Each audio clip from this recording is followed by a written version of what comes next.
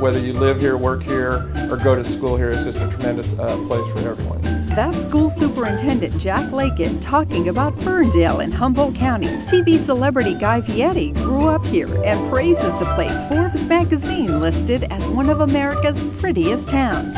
It's really special. I mean, there's not a lot of places like this.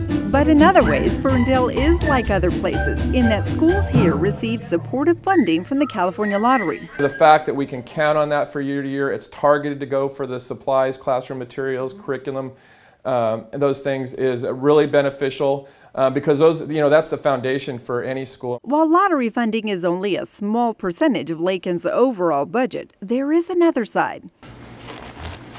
We're showing you students doing food prep for a reason.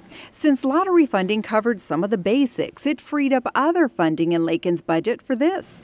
You're looking at a working classroom lab. We're preparing for our lunch, and we're feeding all of our classmates. That's right, students help operate the school's kitchen as part of their farm-to-table and nutrition curriculum. At minimum, each teen is licensed to handle food, and then some. I just got my manager's license, and I can just completely help and run this place. Ag teachers led by Teresa Noga came up with the idea to include the lab in the lesson plans. Sure, not everything goes right.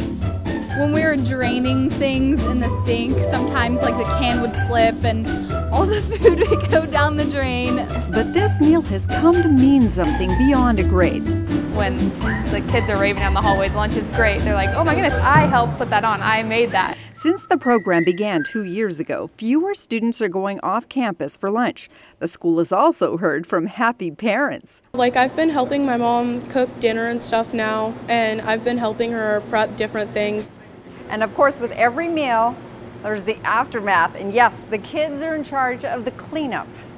So we had to ask, is the school just doing this to get free labor? No.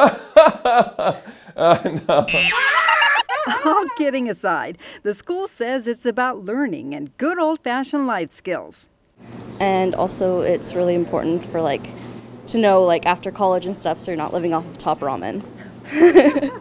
The teens even prepared the Thanksgiving meal, one of the most special events of the year. What we offer here and the kids' involvement just totally relates to this sense of community that we have here.